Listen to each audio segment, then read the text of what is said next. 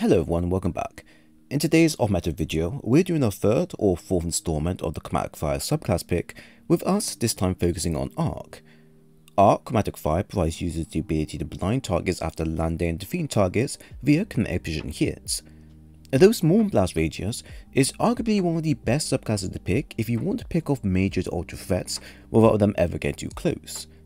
Wishender will be the perfect choice here for this alone, but I decided that bad JUJU should be given a chance here, and boy, does it not fail you. A big weapon damage boost, fast ability regen, and super, and non-stop blind effect, which is all easy to use and set up, is what you're going to get if you decide to give this Arc build a try.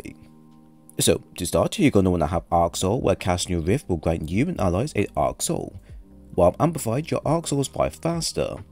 Then you want Electric State of Mind, where defeating a target with Arc abilities or defeating JUJU targets creates unlimited traces. Collecting traces makes you amplified. The Arc Souls, along with the Ionic Traces effect, will allow us to have a supercharged Arc Soul at all times, which is used against the minor to major threats. This, along with the constant Arc Blast being produced via our grenades, weapons, and melee of choice, means that we can place ourselves in very dangerous areas and not worry about being wiped out, as long as the damage being done on our end is high enough and freely available. On top of that, our exotic Chromatic Fire can also blind enemies if defeated via precision hits, so there's that as well. For the Fragments, Spark of Resistance, where while surrounded you are more resistant to incoming attacks by 40%, Spark of Amplitude, where rapidly defeating targets while amped creates Orbs of Power, Spark of Ions, where defeating a JUJU target creates Ionic Traces, and Spark of Shock, where your Arc grenades JUJU targets. Ideally, having the option to create Ionic Traces on the fly will help with getting back our abilities much faster, while on top of our stats and mods to further support. This, along with Spark of Amplitude, basically means that as long as we keep getting amped, and as long as we keep netting kills, our ability boosting mods will always stay active in and out of battles. This is the general setup that best suits the film that our build is going for, as we will be creating quite a bit of orbs compared to teammates. For the mods and stat section, both Discipline and Strength will have the highest stat around compared to everything else we will be using. From here, Recovery will also follow and allow us to make use of the Arc Souls. At tier 7 for Discipline, we'll be able to produce Arc Grenades at a very fast rate with Front of Focus added, so you can get a tier 10 stat easily. With Pulse Grenades being used, it will push our stat to around a minute cooldown rate, which is exceptional considering how powerful Pulse Grenades are, thanks to a 20% buff they received quite a while back.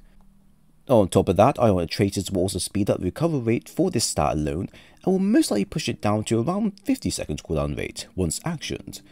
This alone, when combined with Ashes to Assets and Bad JUJU's super energy regen, means that we can have a low intellect stat and still benefit greatly from it.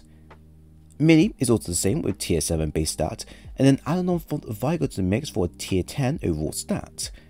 With Ball Lightning as our main melee, this will push our stat down to around a 57 second cooldown rate, which is handy for ideally spamming our melee out of range when needed. Not super strong to use, the melee is a nice additional bonus to apply onto a tougher enemy when you really want to melt through their defenses. Then, Recovery at tier 9 will give us a 51 second cooldown rate, which is more than enough to use and gather our Arc Souls over and over again. For the Armor Charge, to retain the following system we have in play. Charged Up will allow us to hold on to more armor charges as we play. Having the Kinetic Siphon mod will create Orbs of Power via our weapons, Reaper, and Powerful Attraction mod will make orb creation and collection a lot more easier for the general user. This, along with ×2 Arc Weapon Surge mod, ×1 Kinetic Surge mod, and the Time Dilation mod, means we can become a constant orb factory who is capable of always being buffed without moving about too much. Lastly, don't forget to have the Power Preservation mod on as well, because of common sense. Now, lastly, weapons being used will be the Bad JUJU Exotic Pulse. This weapon has seen quite a lot of action for those who want to focus on getting their super up and ready fast. It was highly usable back in the day when it was first released, but over time has seen the weapon fall from grace, with thanks to how super energy is now recovered by players. As of now, the weapon still isn't that common to see, but it does still feel good to use, with thanks to the Exotic Primary tuning that gave Exotic Primaries a 20% damage buff. This has made the weapon feel a bit more consistent to use in endgame content, as against dungeons or GM level threats, we can at least defeat them before we run out of mag fully on. This is important as the weapon needs to net kills after kills to build up its damage stacking, and just time is 1 will be enough to really see the weapon fly.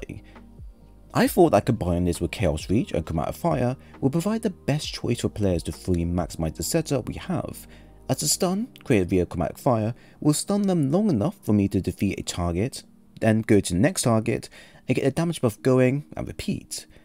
This has worked out very well for me, and I've seen great improvements from adjusting it over time. Now, looking at our 3rd version, or I believe our 4th version of the Chromatic Fire build, but this time with Arc, the following allows players to quickly garner super energy back fast with escalating damage build-up, fast ability regen, and very fast super use that makes it perfect for any content you have in mind. With Arc subclass chosen for Chromatic Fire, every time we land a precision hit and defeat a target, they will explode and trigger a blinding arc blast that affects those nearby it. At first, it was quite small to notice, as it didn't seem like it would make a huge difference, but after using it in content where enemies like to bunch up a lot, the blinding effect actually became a lot more helpful. A single blind is capable of shutting down minor, major, and ultra threats for a few seconds, and with something like this in GMs, it makes taking on major threats with primaries a whole lot safer. Bad JUJU has also been recently buffed in terms of its recoil pattern, and the exotic primary weapon buff by 20%, so now it feels a lot more better to use when taking on combatants in harder content.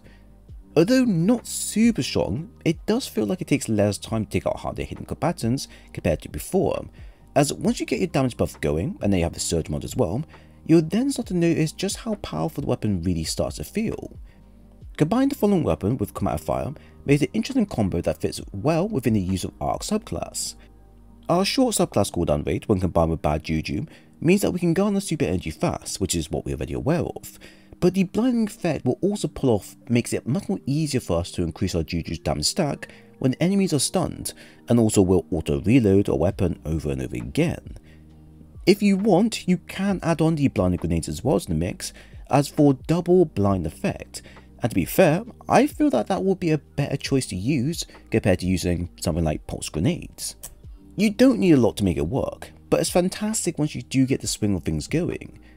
Personally, once we get a season where pulse rifles become the anti-champion mod again, I can see the build being very useful for quick burst shots against mini bosses to boss DPS.